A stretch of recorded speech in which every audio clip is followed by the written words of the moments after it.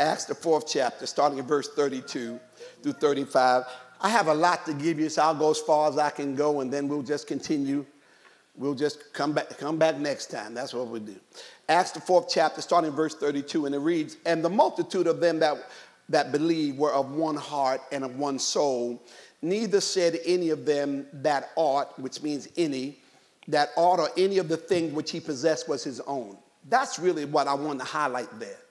No one said that anything that I have is just my own. But they had all things common, and with great power gave the apostles witness of the resurrection of the Lord Jesus, and great grace was upon them all. Neither was there any among them that lacked. No one lacked. One of the things that God told his people in Deuteronomy 28, he said, "I'm going to bless you in the land that you're coming to, and it shall come to the place and to the point that there is no poor among you." That's what the word says. Everybody say, "No poor among us." That was fulfilled in the Acts church, right?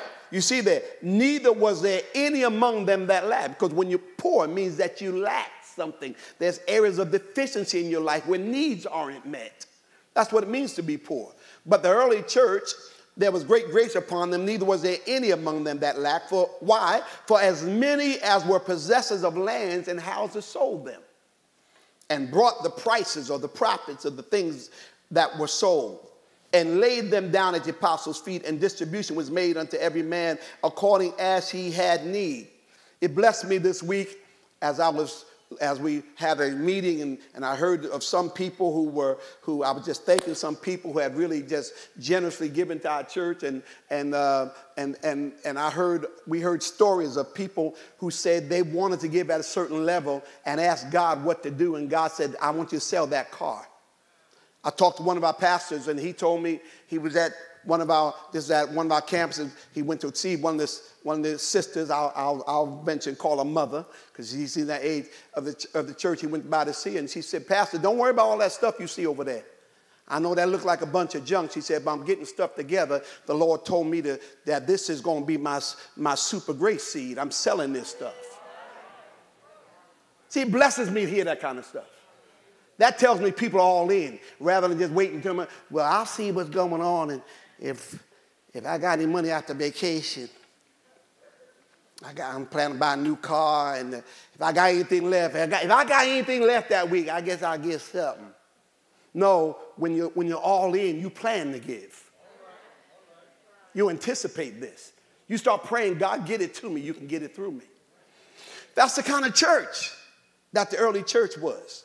And neither said any of them that any of the things which he had was his own. They had all things in common. Great grace, power of God came around on that church. Nobody lacked, because if you had it, we had it.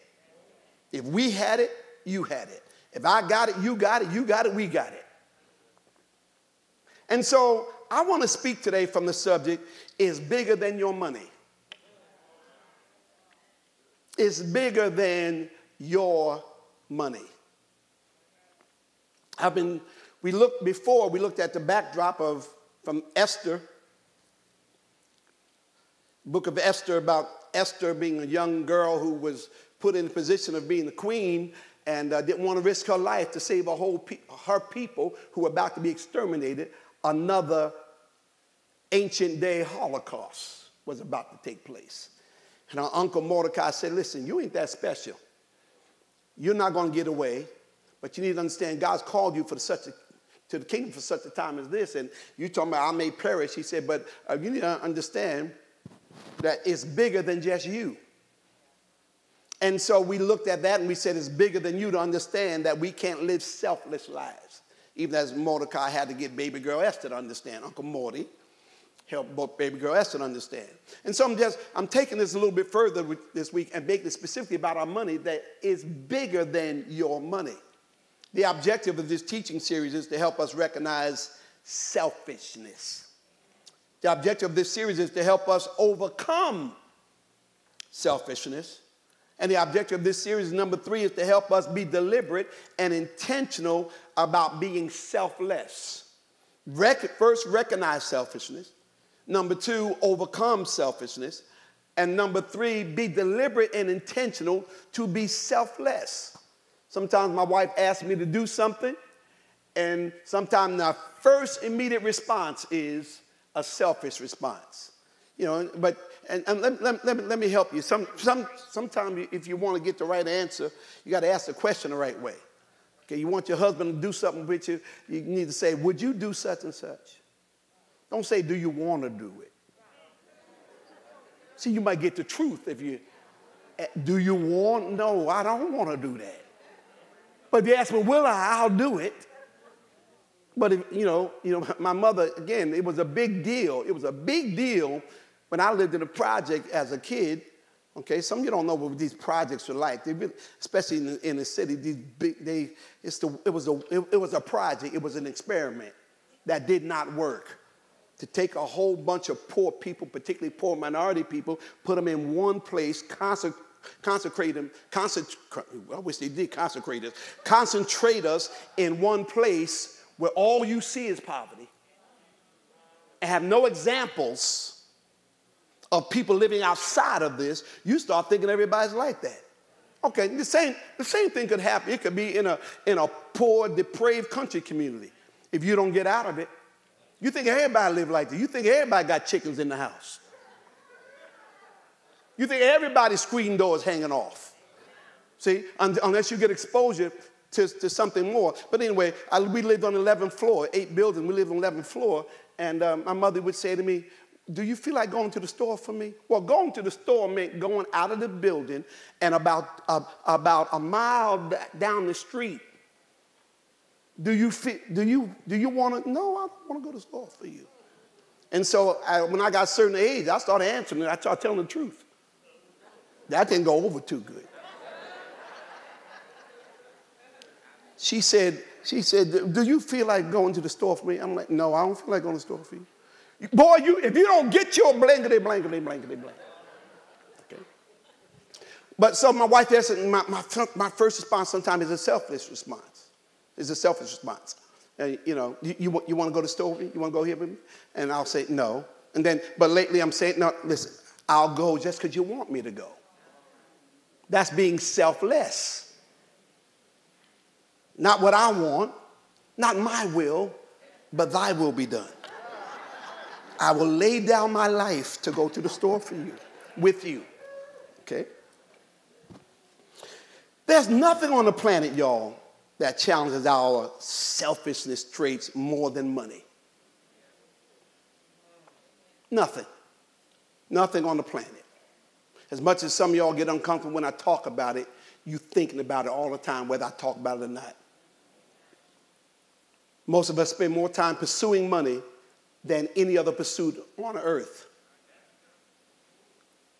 We spend more time pursuing money than we spend with our husband or wife. Oh, you think about it. We spend more time pursuing money than we spend with our children. So it can be on your mind. Everywhere we go, we're consumed with thoughts about your money, my money. It's my money, the commercial says, and I want it now. The woman says, Mr. Whatever, help me get some money. Took care of my expenses, and then just gave me a little bit just to have some. Y'all see that? And just some money to have. I said, you better get yourself some money to have. She realized I got this, but just to have a little something to have. Okay?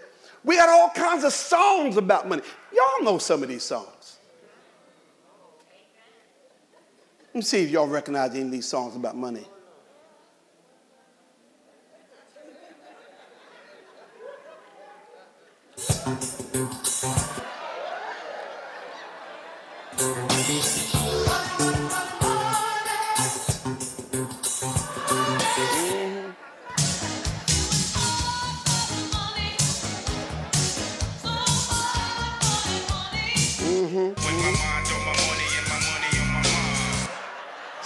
Sit down.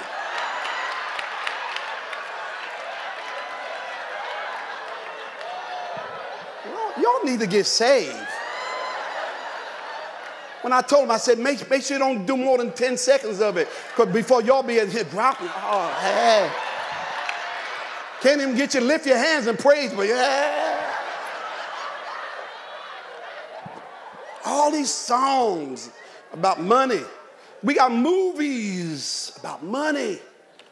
Some of the biggest movies. Wall Street.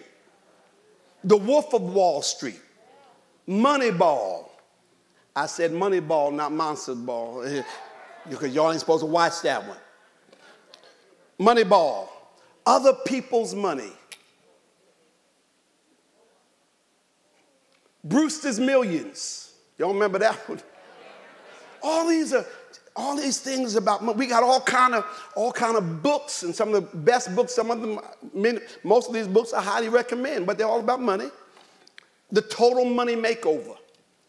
One of the biggest, best all-time sellers about money by Dave Ramsey. The Richest Man in Babylon. The Millionaire Next Door. Rich Dad, Poor Dad. And since we're so surrounded by so much talk, music, books, commercials about money, and since we spend more hours of the day pursuing it than anything else, without messages and sermons like I give and like today's message, we can start to think that life is merely about money. But I'm here to remind you that it's bigger than your money. People will work for it, overwork for it, lie for it, cheat for it, rob for it, sell their bodies for it, slide down poles for it, sell drugs for it, and even kill for it. Yet God says, Haggai 2:8, God says, the silver is mine. The gold is mine, saith the Lord. Now that sounds very poetic. What God simply said, he said, money is mine. And as much as we use this concept, my money, God says the gold is mine, the silver is mine, saith the Lord. David said, he started recognizing, David says in Psalms 24:1, the earth is the Lord's, and the fullness thereof, the world and they that dwell therein. At some point, we really got to get the right perspective and the right paradigm even about money. David writes this, getting a revelation that everything belongs to God and getting a revelation about stewardship. He says in Psalms 50:10-12, for every beast of the forest is mine. This is God speaking here. Every beast of the forest is mine. The cattle upon 1,000 hills. I know all the fowls of the mountains, and the wild beasts of the field are mine. God said, if I were hungry, I wouldn't tell you. For the world is mine, and the fullness thereof. God said, I don't need you, you need me. I got everything. I own everything. So God says, the silver is mine, the gold is mine, the gold is his, the silver is his, and yet we're consumed with this concept of my money. We're consumed with getting my money, keeping my money, saving my money, investing my money, spending my money. And David, after he receives the offering, which is our scriptural base for our super seed, super grace seed, in this case for this year, on April 24th, when I'm asked all the leaders to come forth, and then the general congregation to follow, at least on the following Sunday, May 1st, David recognizes this, 1 Chronicles 29, verse 14, reading from the New Living Translation. After the people gave, he said, who am I? And who are my people that we could give anything to you?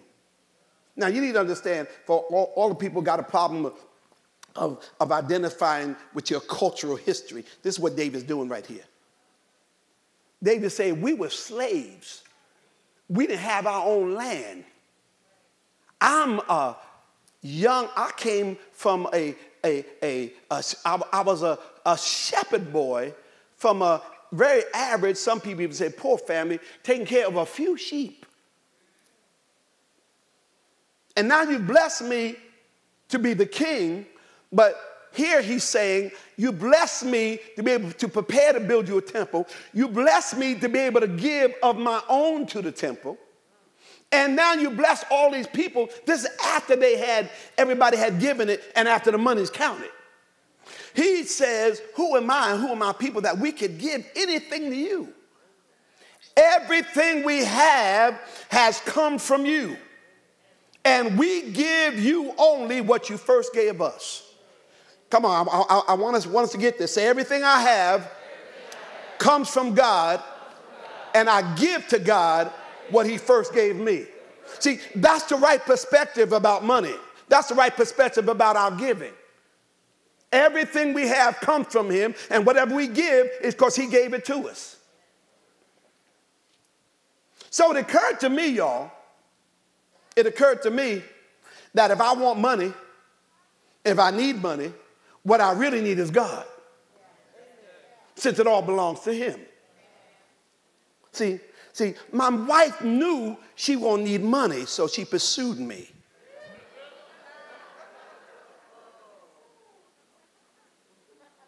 That's how I'm going to tell this story, for the sake of illustration. Okay. For those who don't know, I didn't have pot, no window. Okay. Some of y'all don't, what does that mean? Don't even worry about it.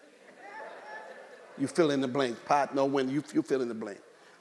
Okay. And my wife did not marry me for money. I didn't have any money, so I ain't going to call her no gold digger, but she didn't marry a broke person.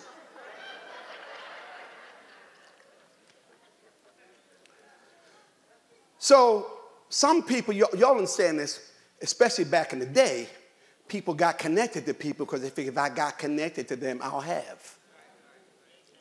Okay? If I can marry into this family, I'll have. If I can connect with the royal family, I'll have connections and I'll have money. If I can marry into the Rockefeller family, marry into the Bush family, whatever family that you could say dynasties or whatever, people, if you got connected with them, then you wouldn't have any needs. If people can understand that about natural people, why can't you understand that about God? Well, you don't need to pursue money. You need to pursue God. Oh, y'all, since he owns everything. If I get Jesus and if I receive the Holy Spirit, I get everything he has. Jesus said this, John 16:15, as he says, all things that the Father have are mine. Therefore, said I, that he shall take of mine and show it to you. He says, if you get me, you get a revelation of everything I have, and show also means give it to you. That verse from the Amplified says this, John 16:15, everything the Father has is mine. That is what I meant when I said that he, the Spirit, will take the things that are mine and will reveal, watch this, declare, disclose, and transmit it to you. When I get Jesus, when I get the Holy Ghost, everything that he has is mine. Y'all aren't catching this here. So it's bigger than your money. John 17:22, Jesus is praying in the garden. This is the real Lord's Prayer.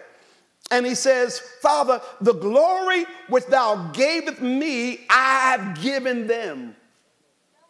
Glory, splendor, but it also means wealth. Everything that you've given me, I've given them, that they may be one, even as we are one. Paul later got the revelation, we are not just heirs of God, we are joint heirs with Christ. Meaning everything he has, I have. That's why when you really get a revelation of it, it's hard for you to really get a revelation, have an understanding that Jesus is rich and you're supposed to be poor. Now, he came to earth, he became poor, that we through his poverty might be made rich. He came to earth to make an exchange temporarily. And then when God raised him up, he restored, he said, Father, I'm praying that you restore to me the glory that I had with you before the foundation of the world, before I had to come down and put this earth suit on and be subject to like passions as men. But not only did God restore him, okay, I'm catching this. Not only did God restore him to the place he was before he came to earth, now Philippians says God has highly exalted him. He gave him a promotion even over where he was, because he became obedient even unto death. The glory which thou gavest me, I'll give to them. Solomon, the wisest man that ever lived, he figured this out. And he came to understand it's bigger than my money. He won't let you know it's bigger than, quote unquote, your money. Now, listen to this. I'm reading quite a bit here. Ecclesiastes 5, 10 through 20. For the sake of time, I was going to read from King James. Let me go right to the New Living Translation. Ecclesiastes 5, 13 through 20, New Living Translation. Solomon said, now I've been living long enough to find some stuff out. He said, there's another serious problem I've seen under the sun.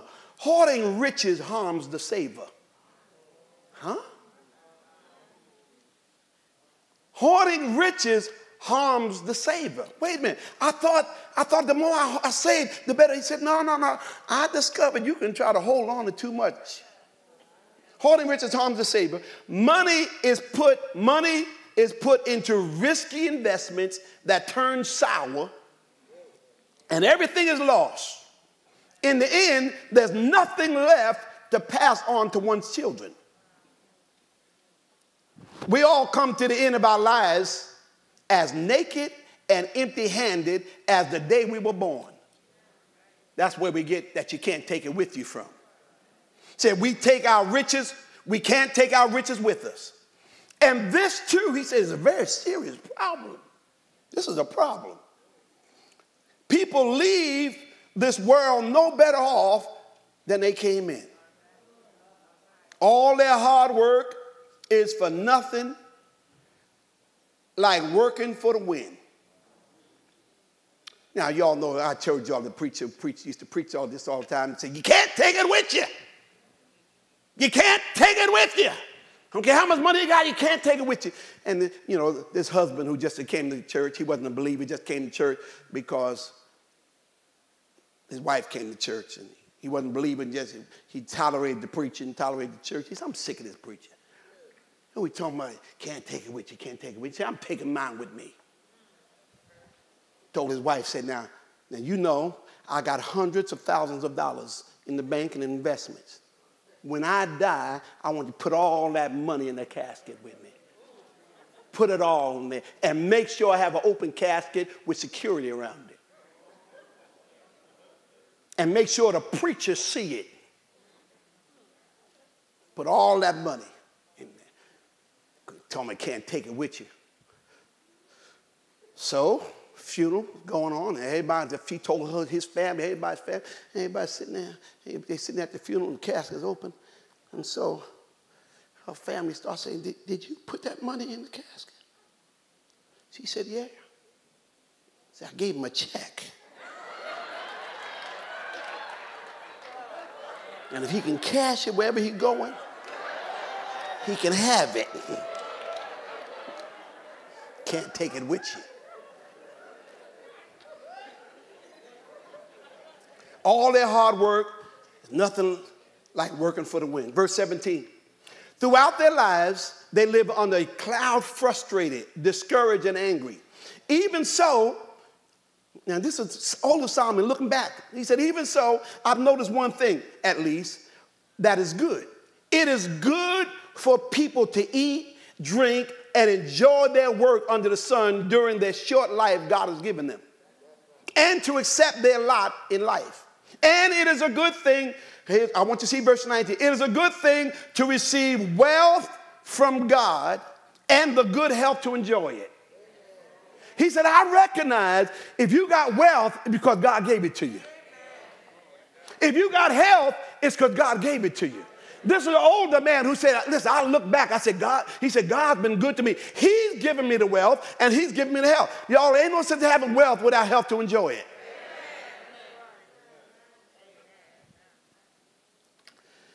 He said, he's given it to me.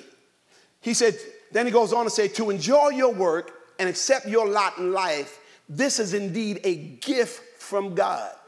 And then I love verse 20 from the New Living Translation. God keeps such people so busy enjoying life that they take no time to brood over the past. Who are these people? These people recognize God. Everything I got, God gave it to me. And I'm enjoying my life without guilt, without condemnation, because everything I have, God gave it to me. Glory to God. I'm not ashamed. I'm not hiding it. I give him the glory. I return unto him because he returned unto me. It's bigger than my money. It's about my big God. Everything I got, God's given it to me, and I'm going to enjoy it and praise him while I'm enjoying it. So in these verses, y'all, Solomon summarizes several things in these verses. Number one, he shows us, money alone doesn't satisfy. Secondly, he shows us money brings more responsibilities and more people to help you spend it. I didn't read that verse. But that verse is Ecclesiastes 5 and verse 11. Then King James says this, when goods increase, they are increased that eat them. And what good is there to the owners thereof, saving the beholding of them with their eyes? He said, sometimes the more money you got, he said, there's a scripture that says that wealth maketh many friends. He said, but somebody who's poor and has nothing, even his neighbor, tries to stay away from him. That's in Proverbs. So he says money doesn't satisfy. Number two, he says money brings more responsibilities and more people help you spend it. Number three, he recognizes that not sharing it or hoarding it can end up hurting you. Number four, he tells us that you can't take it with you. Number five, he reminds us that it comes from God. And number six, he says, rejoice in your labor. And I want you to catch it because the Lord was dealing with me about this. Rejoice in your labor, not your money. Now, I need you to catch this. Rejoice in your labor, not your money. Your labor is what you have done and what you've accomplished with your money. He said, rejoice in what you've been able to do with your money. Now, all of us in here, particularly if you have been young and dumb, has anyone in here ever been young and dumb? How many of you are currently young and dumb?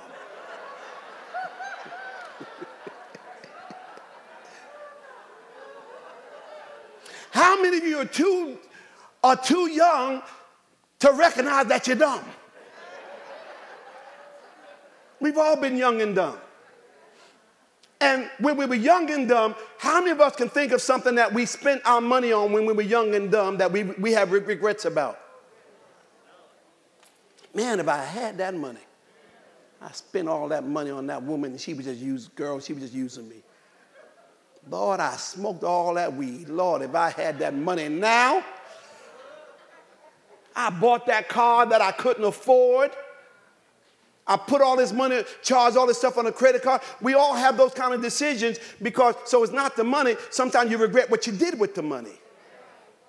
God wants us to use our money in a way we have no regrets. I have no regrets. Y'all listen to me.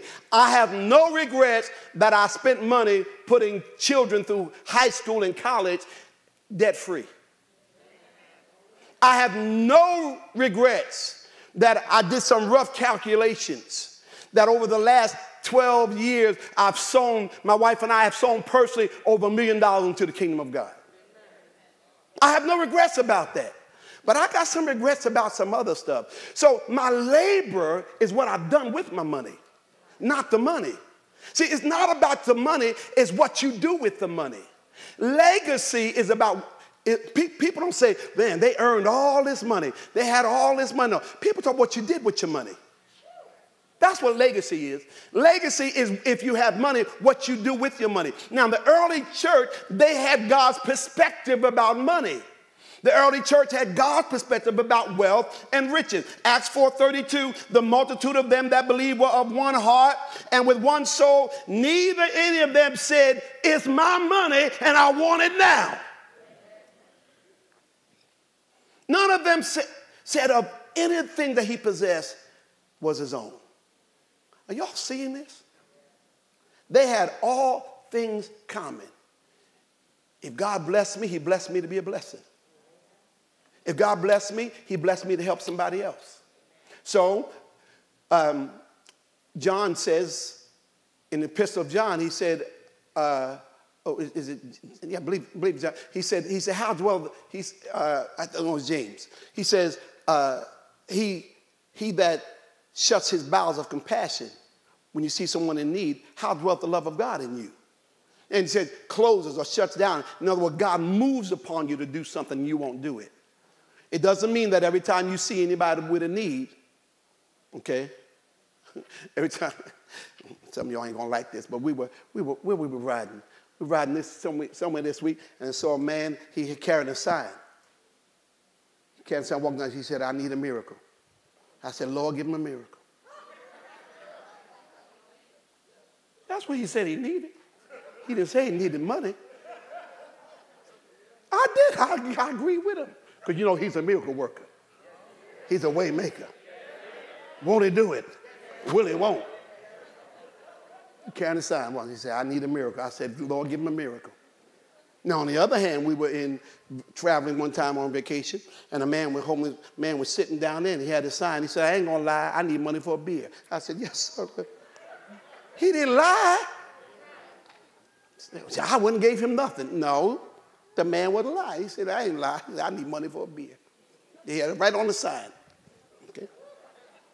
What it means is if God speaks to you to help somebody, and you say, no, I ain't doing that. Because God ain't not necessarily going to speak every time. Come on. If every time you saw somebody, Lord Jesus, you ain't going to have no money on Super Seed Sunday. Amen. So don't do that. You give to whom God tells you to give to.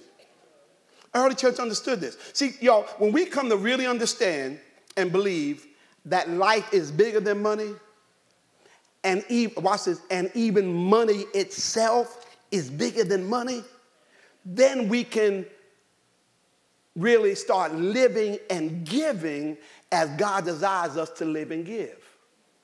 Money is not about money. Money is about what you can do with money. That's why there's really no such thing as dirty money. It's dirty things you can do with money and dirty people who have money. Somebody said, I wouldn't receive that money. That's dirty money. I put it in my hand. I'll clean it right up for you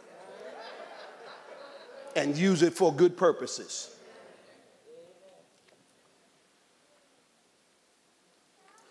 So we got to get God's perspective. Look at Luke 12, 13 through 35. Young man comes to Jesus. Of all the things he could be asking, there's folks who came to ask Jesus about eternal life. There's some people ask Jesus about healing their mother-in-law. There's people ask Jesus about casting out demons. People ask Jesus about healing his servant. This man said, listen, if you can do something, I need to do something about this money situation I got here. Master, tell my brother to divide the inheritance with me. Luke 12, 13. And Jesus said, man, who made me judge or divide over you? He said, I'm not a judge. I'm not a probate judge. This is not my business. And then he said to them, he didn't even speak to the man and his brother. He talked to his disciples. He said, let me use this as a teaching moment. He said, I want y'all to understand something. He said to them, take heed, pay attention, beware of covetousness or greed. For a man's life consists not in the abundance of things that he possesses. He said, a man's life consists not in how much money and stuff he has. Because money is not even about money. It's bigger than your money. Money is about what you do with it. Money is about what you leave with it. Money is about who you help with it. Money is about what you contribute to with it. That verse from the New Living Translation, Luke 12, 15. Then he said, beware, guard against every kind of greed. Everybody say every kind of greed. I like that because, see, some people are greedy. It ain't about money. Some people are greedy for power. Bishop Jacob recently talked to me. He said, everybody wants affluence. If you get enough followers, you got affluence. If you get on a stage, you get affluence. People put it on their resume, been on the stage with so-and-so, open up for so-and-so. Everybody want affluence. Be associated with people's names. He said, instead of looking for affluence, you should be looking for influence. Influence is who you're affecting, who you were helping. A lot of people have affluence and no influence. He says here, life is not measured by how much you own. The Message translation, that verse says, speaking to the people, he went on, he said, take care, protect yourself against the least bit of greed. Life is not defined by what you have, even when you have a lot, the Message translation paraphrase says. Life is not defined by what you have, even when you got a lot and you're Jenny from the block. Used to have a little, now I got a lot. That does not make you the person necessarily that God wants you to be just because you have a lot. So then what? Then if life's not about money, life's not about your money, and it's about more than money, what is life about? As I start wrapping this up. Number one, life is about pleasing God and fulfilling his purpose for our lives. Life's about what? Pleasing God and fulfilling his purpose for our life. Well, I really have a concern, particularly about us as African Americans. And particularly our younger people today, is because so much is driven by social media and everybody putting themselves out, that they got this and they got that, and everybody is starting to compare themselves to people and things that they see on social media. Y'all realize we can't check the quality of the bag on social media. We can't authenticate it. Oh, y'all listening to me? Anything can look like whatever from afar. And it looks like everybody, they got this and they have that and they have this, and everybody starts comparing themselves, and people start feeling inadequate, and people start feeling less than, and people feel like I'm not accomplishing enough, people feel like I'm not doing enough, people feel like I haven't gone far enough, people feel like I haven't achieved enough because they're simply comparing themselves to other people. I'm so glad, y'all, when I was coming along, I didn't have social media. I just ran my race. To this day, y'all, to this day, preachers will call me from another country. Did you hear about so-and-so? You hear this? I said, listen, man, I'm on the wall. I'm trying to build with grace. I don't have time to figure out who's over here, what their new title is. Who's this and who's that and who's that and who got married, who got divorced. I'm busy keeping this together. So-and-so got divorced. Praise the Lord. Me and Mouse are still together.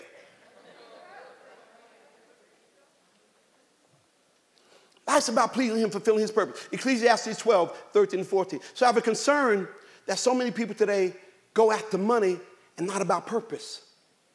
Life's about fulfilling what God wants you to do. Ecclesiastes 12, 13 and 14. Solomon says this. Solomon says this. He said, let's hear the conclusion of the whole matter. He said, at the end of the day, what's life about? Look at this. Ecclesiastes 12, 13 and 14. Let us hear the conclusion of the whole matter. Fear God, keep his commandments. This is the whole duty of man. This is the whole purpose of life. This is the whole purpose for which you were born. Fear God, keep his commandments. Not to get money. Not merely just become a millionaire, billionaire, even though we confess those things and believe those things. The question is why? Fear God, keep his commandments, because this is the whole duty of man. Verse 14, for God shall bring every work into judgment. God's going to look at everything we did and say, how did that line up with my purpose for your life? God shall bring every work into judgment with every secret thing, whether it be good, whether it be evil. Amplified, the verse says, all has been heard. The end of the matter is fear God, revere, worship him, knowing that he is, and keep his commandment. For this is the whole of man, the full origin of purpose for his creation, the object of God's providence, the root of character, the foundation of all happiness, the adjustment of all inharmonious circumstances and conditions under the sun, and the whole duty for every man. For God shall bring every work into judgment with every secret thing, whether it is good or evil. I know you got a lot of money, but have you pleased God?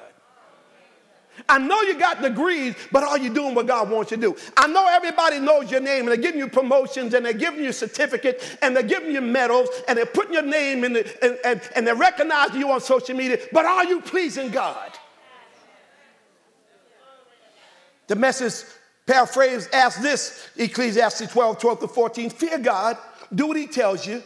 And that is, eventually God will bring everything we do out into the open and judge it according to its hidden intent, whether it's good or bad. So that's the purpose of life. Now, once I know the purpose of life, I really don't need money till I know the purpose of life. Otherwise, you'll abuse money. Now I know I'm supposed to please God. Now I can use money to help me please God. Now I can use money in the way that he wants me to do. Now I can pursue what he wants me to pursue. What's the purpose? So what's the purpose of money? The purpose of money, number one, is to live good. Now when I say live good, I'm not just talking about materially good. When I'm talking about living good, I'm talking about to live in accordance with God's word. People don't have money, steal. People don't have money, rob. Come on now. People don't have money and don't care how they get it, will sell their bodies. How many of y'all know that ain't living good? This ain't living. Marvin Gaye tried to tell us that. So he wants you to live good. Not just materially. That means being a person of moral character. Being a person who pleases him. You need money to do what God's called you to do. So you seek him, not it. Let me say it again. I'm wrapping this up. I need money to pursue what God's called me to do. If God called me to build a church, I need money to build his church. I came to settle that years ago when I was worried about raising my children. Really, I thought, why she keep having these babies like this so fast? Slow down, sister. Leave her brother alone. I'm trying to pay some rent. Kept having these babies. And then one time I started getting overwhelmed. How am I going to take care of these kids? How am I going to take care of these kids? How am I going to take care of these kids? And then I started reading the scripture. A good man leaves inheritance to his children's children. Then I started reading the scripture. It said, that don't provide for his own is worse than an infidel. And I started realizing that ain't my heart. And if I please God, God got to help me please him. If the word says a good man leaves inheritance to his children's children, I just seek God to be a good man, and God will cause me to leave an inheritance. So I started taking the burden off of me. I said, God, you gave me these children. Because children are heritage of the Lord. The fruit of the womb is his reward. Blessed is the man who has his quiver full of them. God, if you gave them to me, then you're going to give me enough money to take care of them. Oh, come on. All I got to do is maximize my potential. Come on. All I got to do is maximize, be everything God called me to be. Do everything God calls me to do. Use every gift, every talent he's given me to maximize in my life, and money cometh. Woo, Jesus. Pastor Richard said something he was teaching a couple weeks ago. He said, I'm too talented to be broke. Some of y'all need to get that revelation. I got too many gifts to be broke. Come on, when you recognize what God put in your hands, when you recognize what he's put in your head, when you recognize who he's connected you with, when you recognize that I can make something happen with what he's given me, you ought to say, I'm too smart to be broke. I'm too anointed to be broke. I got too many gifts to be broke. Devil, you a liar. Poverty will not exist in my life. I got too much God, too much anointing, too much knowledge, too much wisdom, too much unction to be broke. So I took the pressure off me. I said, God, you want me to be a good father, and I want to be a good father. And since you want me to be a good father, I want to be a good father. You want to enable me to do and fulfill everything the scripture says a father's supposed to do. So you need money to do what God's called you to do. You don't have to seek it. You seek him. Matthew 6:31-33. Oh, boy. And I'll end with this point. Number one is to live good. Matthew 6:31-33. So Jesus says this, take no thought, saying what we're going to eat, what we're going to drink, where we shall be clothed. He says, stop focusing on money. That's what he's saying there. Verse 32, after all these things, the Gentiles, the sinners, those who don't know God, those who don't have godly priorities, those outside the covenant, they worry about those things. For your heavenly Father knows what you need to be a good mother. Your heavenly Father knows what I need to be a pastor. Your Heavenly Father knows what you need to be a good father. Your Father knows what you need to be a good husband. Don't focus on the money, focus on Him. Money cometh in Him. All the gold is mine, all the silver is mine. Watch it. If you seek my heart, I'll give you my hand. Your Heavenly Father knows you need these things. Seek first. Seek what? First. Seek what? First. Get your priorities right. Seek first. Put Him first. God, I want to please you more than I want to raise. I want to please you more than I want this position. I want to please you more than I want a bigger house. I want to please you more than I want anything else. Seek first the kingdom of God and His righteousness. And all these other things, all these things that money is going to bring, or the byproducts of money, is going to be added unto you. I got a praise report, y'all. I bought my wife a Peloton tread. I'm planning on using this one too, because walking get boring, but you got people to help you. They tell you stories and show you, and you can close it. You walk around England and stuff. So this should be a little easier.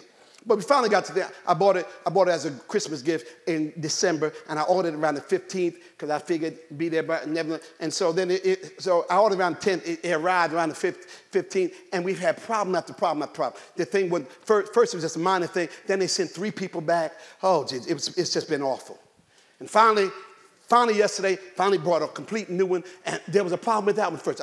They said, Miss Blair, I'm so sorry. I said, no, you're getting out of here today. Some kind of way we're going to get, and so we got it working. But young man came in. He told me he's going to maybe be out of secretary. He came in, and they came down the basement of my house where my man cave is, and out by my pool, and came and walked in back. He ain't been through the whole house. He just walked in. He walked around back, looked at the pool. He looked around and saw my artwork and stuff like that, And then he walked into our exercise room, looked around there. He said, I said, all right, y'all good? He said, sir, can I ask you a question? How you get all this? He said, how'd you get all this? And I could, he got to be here 10 years to forget the full message about how to get them. But I started here, I said, little by little. That's what I said. I said, little by little. I said, my concern, he's looking at a young man, maybe in his early 20s, maybe 25. I said, my concern with you young people today, you want it all at one time. I said, we can get to all this at one time. I said, got it little by little. I said, the first thing, I said, this is my 5th house in 25 years. Now, I know some of y'all got more faith than me. Make the leap to the $1 million house immediately. Okay? That's where we are now. That's not where I started. We did it little by little. We were counting this morning, as including the first house we rented, that was 6 in 25 years. Okay? But I said little by little. I said, which means, you got to start with home ownership. I said, wealth in America starts with home ownership. I said, but let me tell you this. I said, but let me back up before home ownership. I said, in order to get home ownership, you got to manage your credit. You got to get a decent credit scores. Then I start talking about how we manage your credit. I told them how to about having a credit card. I said, if you get a credit card with a $10,000 limit, don't charge up $10,000. Charge up, maybe use 3. And if you can, don't just live this life. And I start talking about little things. Everybody say little by little. And so some people want everything at one time. The Bible says, seek ye first the kingdom of God, His righteousness, and all these things shall be what? Added. Little by little. That verse from the New Living Translation, Matthew 6:31 through 33, got to quit. So don't worry about these things, saying, what will we eat? What will we drink? What will we wear? These things dominate the thoughts of unbelievers. Oh my God. These things dominate the thoughts of who? Somebody shout, I'm a believer. So I ain't worried about these things. Harder, say it again. Say, I'm a believer. So I don't have to worry about these things. Oh, come on, say it one more time. I'm a believer, so I don't have to worry about these things. Be not dismayed, whatever betide. God will take care of you. Beneath his wings of love abide. God will take care of you. God will take care of you through every day, all the way. He will take care of you. God will take care of you. I ain't worried about these things. Whoo, Jesus. Hey! He's a good, good father. He's a good, good father. He's a good, good father. He will take care of you. I'm not worried about anything because he will take care of me. Be not dismayed. Stop worrying. Stop fretting. Stop overworking yourself. Stop stressing out. Stop giving up. Stop caving in. Stop quitting. Stop stressing. Stop worrying. He will take care of you. God will. God will. Oh, yes, he will. I'm a living witness that God will take care of you. David said, I once was young, but now I'm old. Never have I seen the righteous forsaken, nor his seed begging bread. I was young, I was dumb, didn't know what I know now. But now that I know, I made up my mind, I'm not worried about the future, for I know who holds the future. My life is in his hand. All I got to do, live like he tells me to live. Seek first the kingdom of God. Acknowledge the Lord in all my ways. Make my life a living example. Be light to the world. And he will take care of me. Oh, y'all can go home if you want now. I done preached myself happy. I'm a living witness that you don't have to have it today. That don't mean it's not coming tomorrow. As I close today, I want somebody to know that help is on the way. Help is on the way. Help is on the way. God will provide. He's arranging something on your behalf right now. Something that you don't know why you went through that. But God's back in the kitchen. He's working something out. He's putting the ingredients together. He's taking the things that you didn't know why you went through, and he's mixing that with purpose in your life. He's taking that little seed here and mixing it with the big seed there, and he's worked it out, and he's stirring it up, and he's about to present a table for you in the presence of your enemies, and he's gonna let you see that all things work together for the good of them that love the Lord. I'm too blessed. I got too much hope to backslide. God getting ready to bless me. God getting ready to cause something to show up that's invisible right now. Eyes have not seen, ears have not heard the things God has in store for them that love him. You got to stop looking at what's around you. Look beyond what you see and say, God is working something for me. Look at somebody who's about to show up any minute. It's about to manifest. It's going to be harvest time. We've been sowing. We've been praying. God is sending the rain. Rain on me. Rain on me.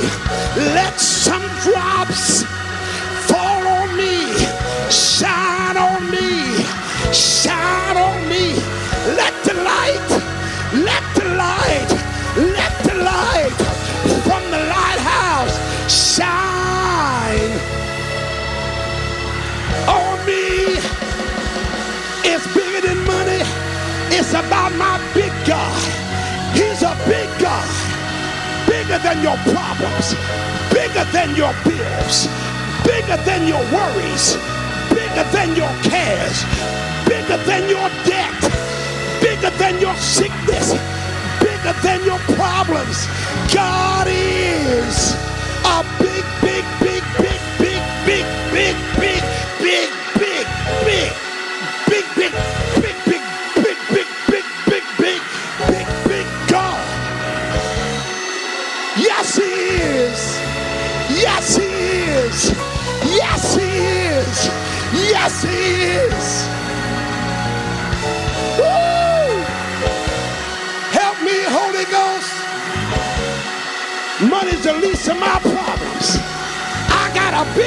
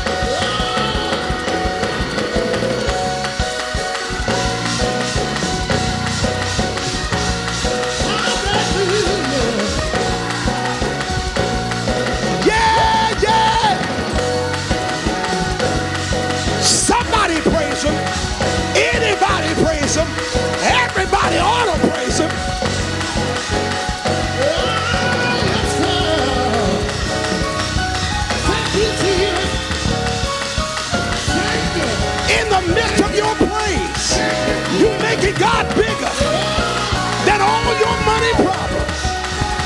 It's bigger than your money. It's about your big, big God. Woo!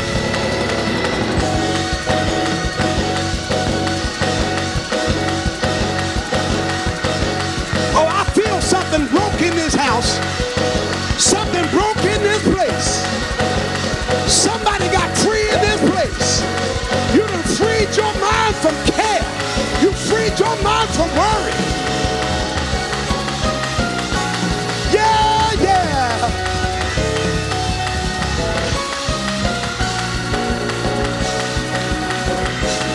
Thank you, Jesus.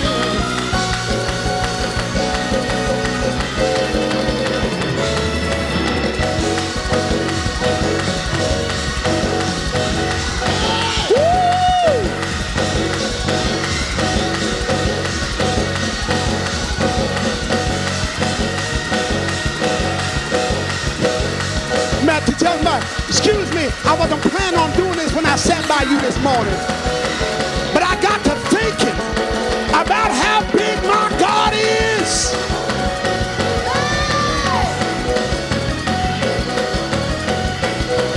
Yeah, yeah.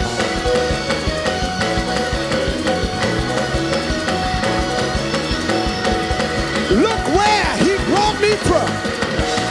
Brought me out of darkness into the marvelous light.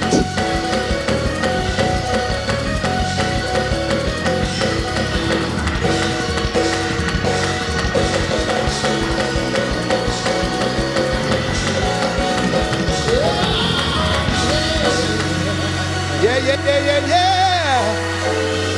Yeah. Thank you, Jesus. Thank you, Jesus. Thank you, Jesus. I can't help but thank you. I can't help but praise you. I can't help but holler. I can't help but scream. If I couldn't say a word, I'd wave my hand. But I got to let my God know that he's worthy of all my praise.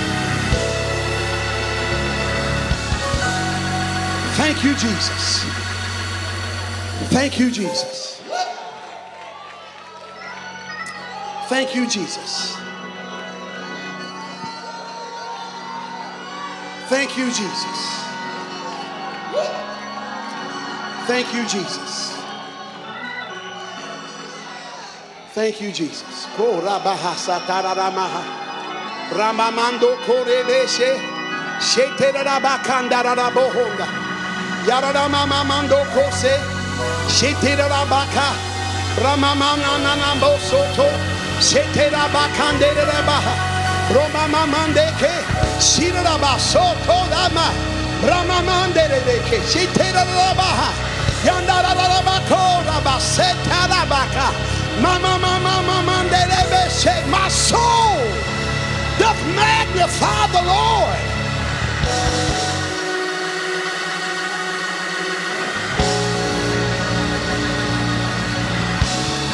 My soul doth magnify the Lord.